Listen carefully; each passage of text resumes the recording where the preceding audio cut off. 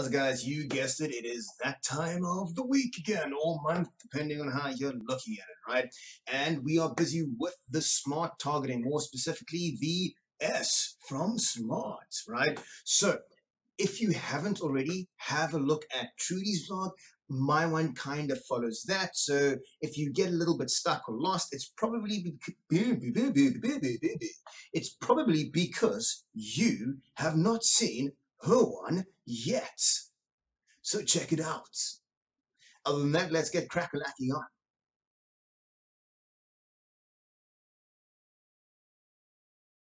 Cool, guys. So just a brief breakdown on what SMART means. I know most of you guys already know what it is, but just to go over it one more time. Specific, measurable, attainable, relevant, and timeable, right? So like we said today, we're going to be dealing with SMART, or the S from SMART, but why do we set these in a normal session, right? So firstly, it shows that you have assessed the Brady, okay? You've actually paid attention to the lesson and you said, well, this needs to change, this was done amazingly, and this needs to be worked on.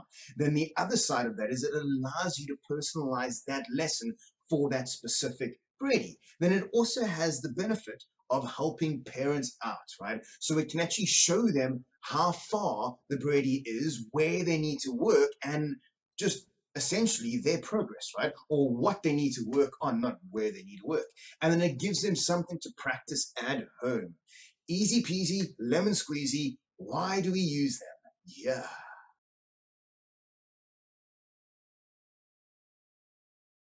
Awesome. So the S from SMART, specific. What does it mean? It means that you have to be precise in what you are going to achieve, or you have to be precise in what you are telling or recommending or saying to the Brady and what you want them to actually achieve. Now, because there's 3 points in every section, each objective or each point should have or address one specific problem. So there's no point adding 3 or 4 different items in one objective. It's never going to get through to them. So in other words, a good specific example, right? John struggled with these AI sounds, right? What did he struggle with? His AI sounds. He's long A sounds, right? How is he going to achieve it? I'm going to give him a couple of words to practice at home, and we'll see in the next lesson if he has perfected a specific target, right?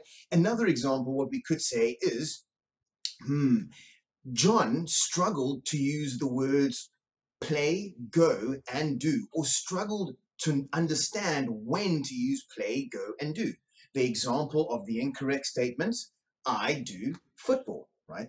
Then or not the example, the actual correction, I play football. And then give an actual breakdown of when to use it. We use play when this. We use go when this. We use do when this.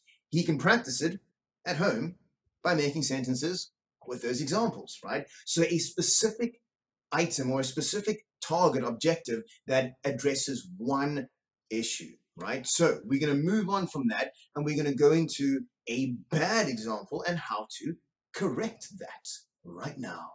Cool, guys. So just to end off, a couple of examples that are non-specific. And I haven't really seen a lot of these around lately. However, it could just be me getting the lucky reviews or the unlucky reviews because I've got a thumbs up, some examples. So the famous one would be, pronunciation. The Brady struggled to pronunciate. Well, how is that specific? How does that go into any details of preciseness or any details of how this Brady is actually going to improve? So what we could do, instead of saying, well, the Brady struggled with his pronunciation, we could say, well, we could start it off that way. This Brady, or John struggled with his pronunciation today. Specifically, these 5 words. How is he going to correct it? Well, he can create sentences with those words. If he struggled with blue, he can make 4 sentences with the color blue, right? However, be careful not to give extra homework. We're not giving extra homework in our reviews. We're giving them things that they can do to better themselves, right? Or what we could say is the Brady struggled with his vowels. Well, did he struggle with every single one of them? A, E, I, O, U, or did he struggle with certain ones? The Brady struggled with his vowels, mainly A and E.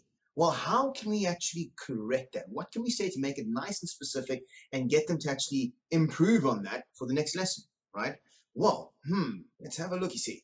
The Brady struggled with his vowels, mainly A and E. What he can do at home is try and use as many A and E words as he possibly can, like,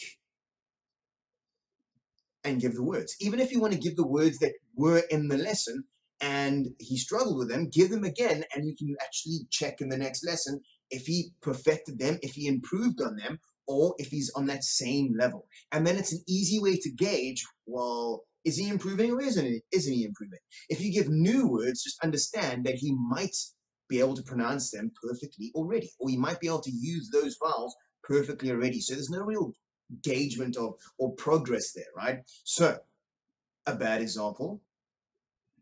He struggles with pronunciation. How do we correct it? Well, what pronunciation does he struggle with? What sounds, what letters, what words does he struggle with? Is it two syllables, one syllable words, four syllable words? Is it just a specific letter? Is it a specific sound, right? And then get nice and specific on that. Other than that, guys, peace out.